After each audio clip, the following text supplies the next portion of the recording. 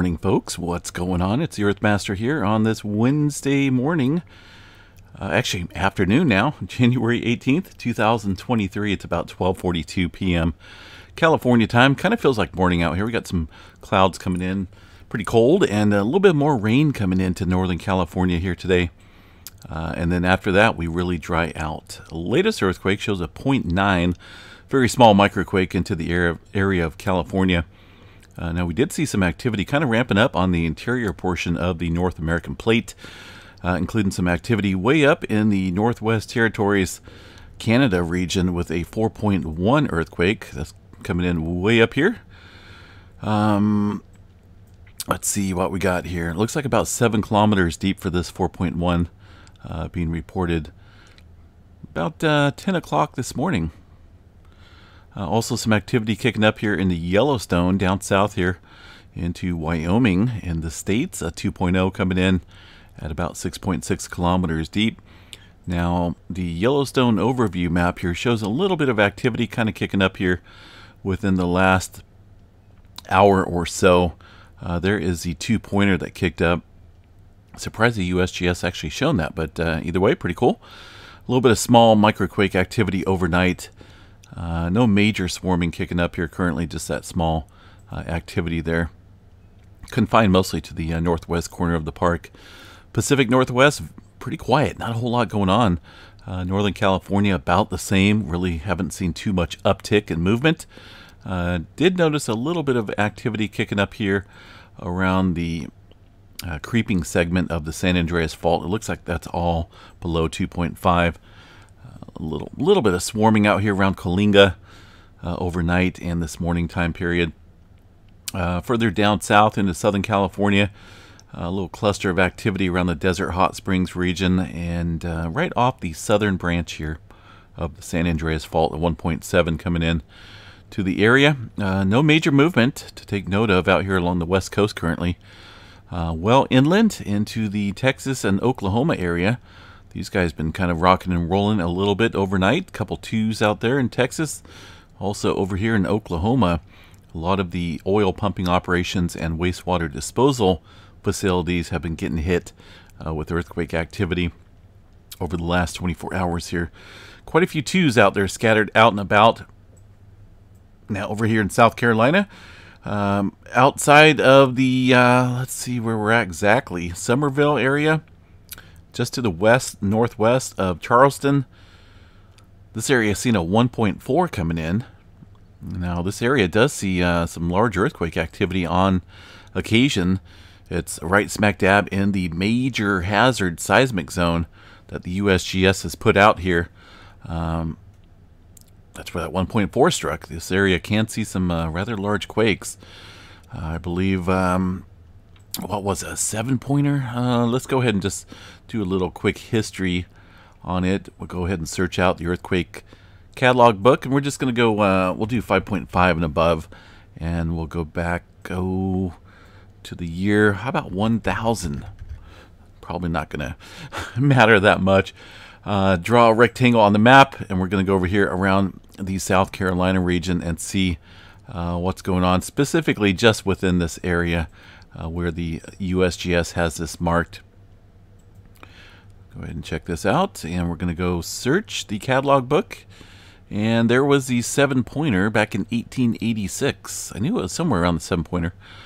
A little bit of activity there today in that specific region. Just a 2-pointer, nothing big, but obviously this area can see some large earthquake activity out there. 7.0 right now in today's time frame with the massive amount of population density out here would not be good.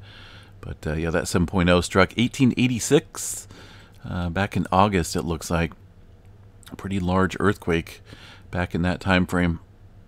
And one day, potentially, that could come up again. Just a matter of time. For now, a 1.4 into that region. Further down south, relatively calm across the Caribbean plate. Puerto Rico has backed out tremendously on earthquake activity. Only 6 being reported today here across the area. South America, absent of earthquake activity. Nothing showing up here on the map. And that's, let's check out the smaller quakes, see if we're in agreement with that as well. Yeah, nothing. Look at that. Not even some smaller microquakes kicking up here into this area. Nothing. Zip zero. That's rather strange. Of course, all of that quietness comes after yesterday's large activity kicking up here around the Molucca Sea, south of the Philippines. We did see a 6.0 early yesterday, and that was followed up here by some further activity up north with that 7.0. Originally came in as a 7.2. Looks like that was downgraded here to a 7.0. Now we have seen a little series of aftershocks. Nothing big so far. Quite a few fours, including a 5.5, the largest so far in this region. We'll continue to watch that and see how this progresses in terms of any possible further activity in the region. And of course, the latest in this area, 4.6, with that aftershock movement. Down here into the Java Trench, a little bit of activity back building here prior onto the just prior to the plate boundary. Looks like this activity coming in this morning time period, about 8 o'clock, couple fives. Still haven't really seen any major westward pressure movement here around the plate boundaries. Kind of keep an eye on that. I think until that happens, we need to watch areas back behind all of this activity. That includes Mariana Trench, Japan, and areas back over here along the, well, about the Kermadec Trench, Tonga Trench area. And speaking of those regions, we did see a 4.5 coming in early this morning, 228 kilometers deep into the Tonga Trench region.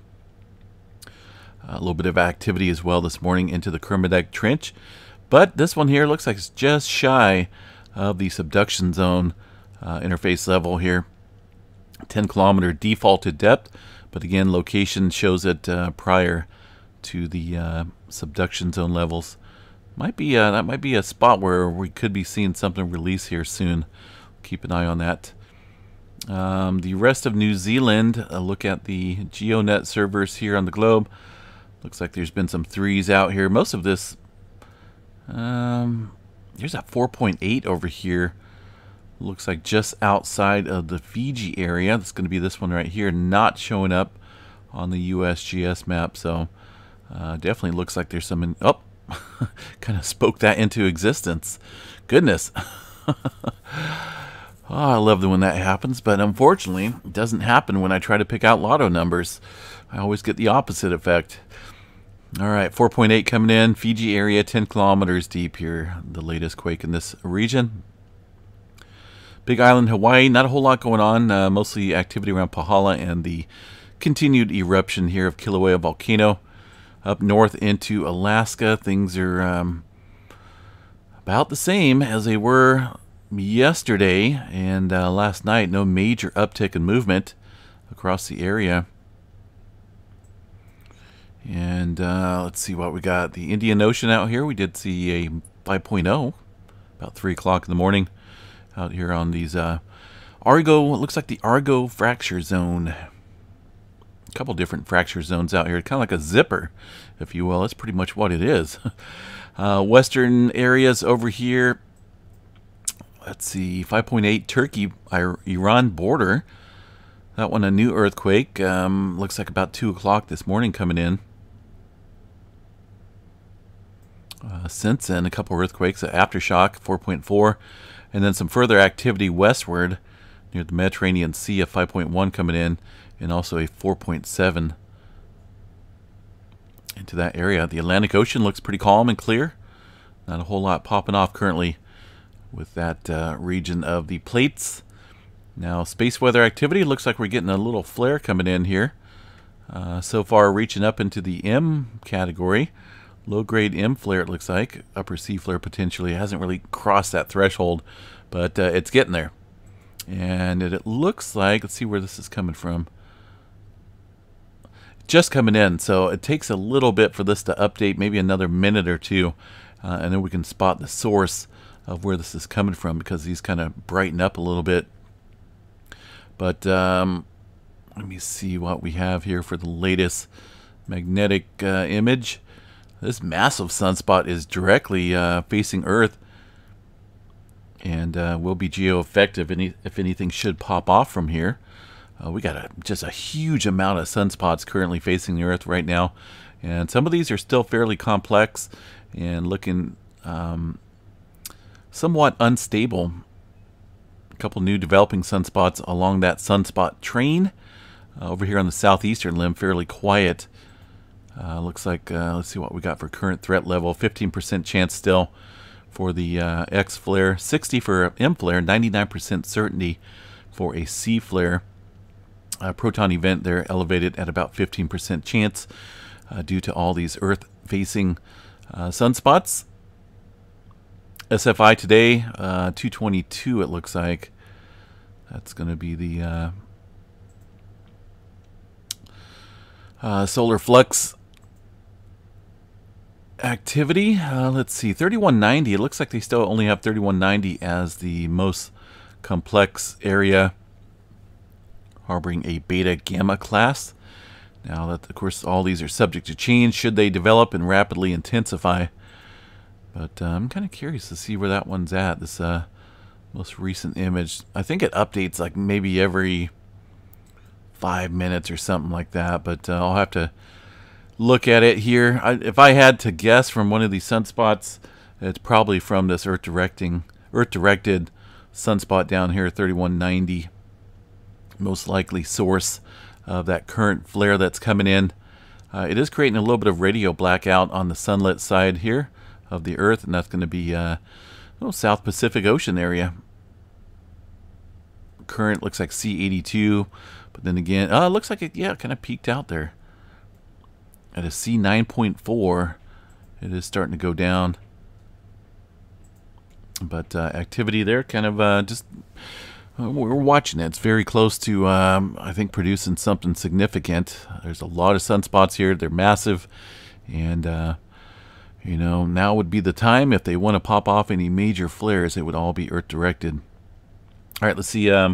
This update was put out a couple days ago. Nothing new on their commentary. Current conditions here shows relatively calm conditions on the solar wind chart. Density lowered, speed lowered, and the BT-BZ component here with the interplanetary magnetic field is stable. And that will create calm conditions as far as any auroras go. Not a whole lot of potential there currently. All right, folks, have a good day. Again, a little bit of rain coming in here to Northern California. Just a really quick shot of some, maybe some light to moderate rain here in Northern California later this afternoon. Some snow in the higher elevations here. It's a fairly cold but fairly dry system coming into Northern Cal. And behind that, nothing but clear skies. Not a whole lot of potential for rainfall. Maybe it looks like, and we keep watching this, maybe the first week of February, that storm door potentially could open again. But these are still some cold storms coming down from the northwest. Nothing like we had seen earlier this month, where we had that general pattern from the southwest, bringing up warmer, moist storms that brought all the rainfall here in California. So we'll continue to watch it, see how it plays out. Hope everyone has a good day, and we'll chat you guys again a little bit later on tonight for the nightly update. Take care, folks.